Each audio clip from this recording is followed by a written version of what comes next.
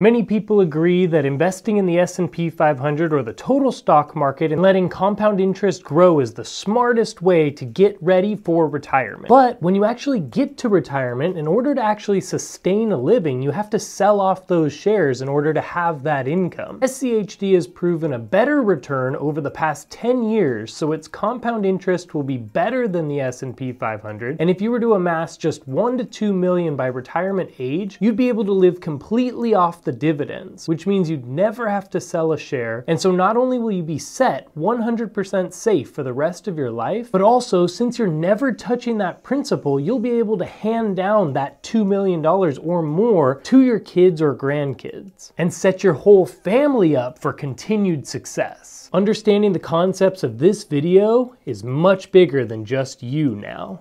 $100,000 might seem like a crazy goal, but every $1,000 that you invest, it starts to get much easier. Because if you're investing in SCHD and you reinvest those dividends, the fund itself starts to help you out and it starts to buy shares without you having to put in any extra money. Pretty soon it'll be buying more shares of itself than you're even able to buy every single month.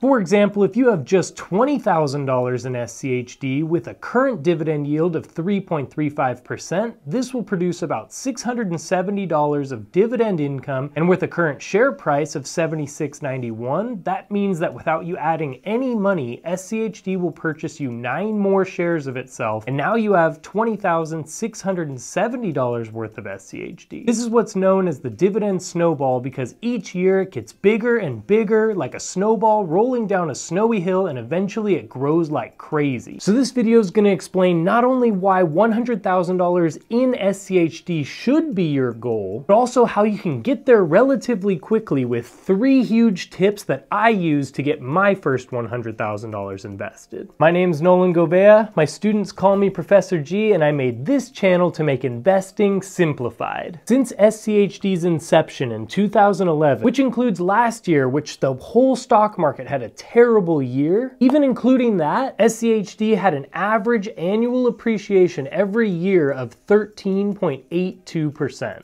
This beats the total stock market and the S&P 500 over that time period and makes it one of the strongest ETFs that we have. So if you have invested $100,000 in SCHD and you never invest another dollar into the account ever, in 10 years, you'd have $364,910. If you never wanted to add another dollar to this investment and just receive the dividends forever, like an extra paycheck, you'd get $12,224 per year, or about $1,000 per month forever. Now in 20 years, remember, you're not adding another single dollar to that original $100,000. In 20 years, you'd have $1,331,593, which would give you $44,608 per year in dividends, or about $3,717 per month.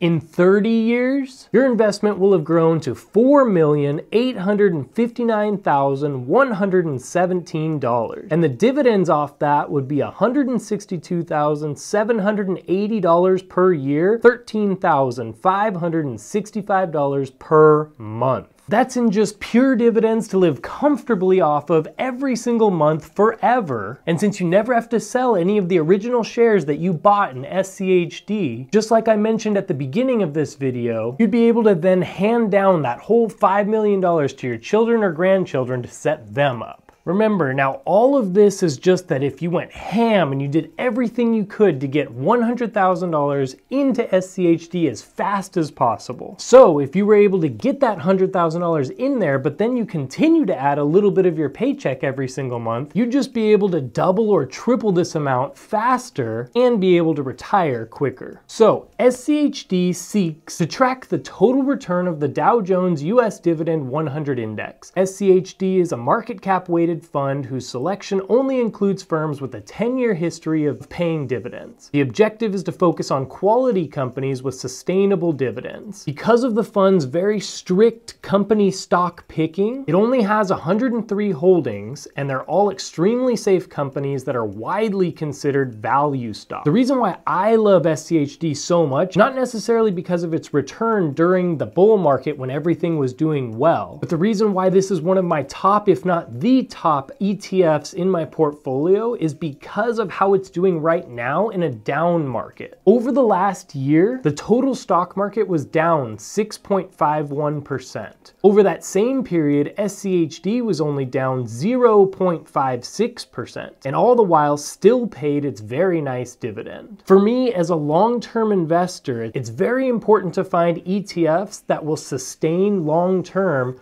whether it's good or bad. Because if you're looking to retire and live off of this at some point solely, it's very important to find one that doesn't flop when everything else does. SCHD has a current price of $76.91, an expense ratio of only 0.06%, and a dividend yield of about 3.35%. Like I said before, it has an average yearly appreciation of over 13%, which is just insane. They have super solid companies in their top 10, such as Broadcom, Verizon, Home Depot, Lockheed Martin, and Coca-Cola. The sectors are quite balanced and diversified highly as well, with information technology and financials as their top two. So now at this point, it's very easy to see why this fund is amazing, and I'm sure that those numbers at the beginning definitely excited you. The only thing left to do now is get to that goal of $100,000 invested into SCHD. And I'm not gonna lie to you and tell you that it's gonna be easy, but it's definitely doable, especially with these 3 tips. Number 1 is going to be to automate your paycheck. This one will change your life. It's going to take a little bit of time and effort to be able to set this up, but once you do, everything's going to fall into place. I actually have no idea what I get paid every month in my paycheck as a professor, because as soon as it's paid to me, I already have it broken up and it's already sending money in places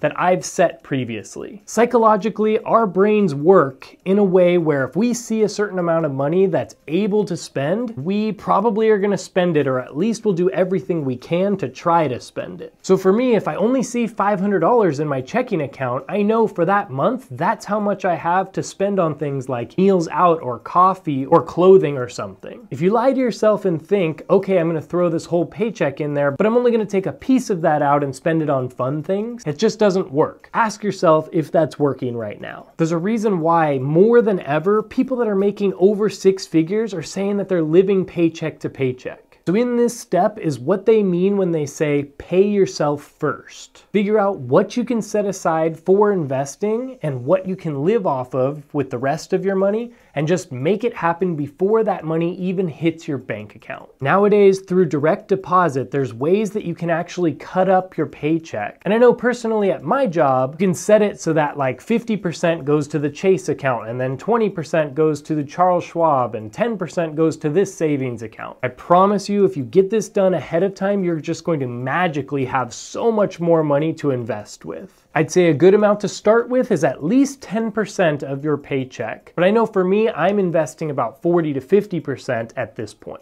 The second thing that you need to do that's definitely not going to be easy, but is going to absolutely get you to this goal so much faster, is to figure out what you can cut out immediately and then transfer that money to investing. An easy one here that really adds up is eating meals out. That could easily save you an extra $100 to $150 per week, which amounts to $400 to $600 per month that can go into this investing account and start earning that compound interest. Remember that this is a 2-part step. A lot of people that I work with do an okay job of cutting out that initial thing, but then somehow by the end of the month, that extra money that they actually got from it somehow didn't make it to the investment account. Again, just like step number 1, that psychology of money is that if you see it and it's there free, it's gonna be very hard not to spend it. And number 3, this one will change your life if you do exactly what I say and follow these steps. You'll be able to build the life that you've always dreamed of and quit that 9 to 5 thrive and be able to do what you actually want to do. And number 3 is all about increasing that income. One quick way to do this might be to switch companies. Even if you're working the exact same job, same exact position, on average, just switching to a new company gives you a 10 to 20% pay raise. But even then, that's not that crazy in comparison to what you could make if you start a side hustle that you can actually do and actually sustain. I'm a firm believer that everyone should have a side hustle, but not just any side hustle, the exact side hustle that's going to be best for you personally. I built a couple side hustles up to over $100,000 a year, doing these things that I talk about in this video, and I also give you examples of things my students are doing and other friends and family are doing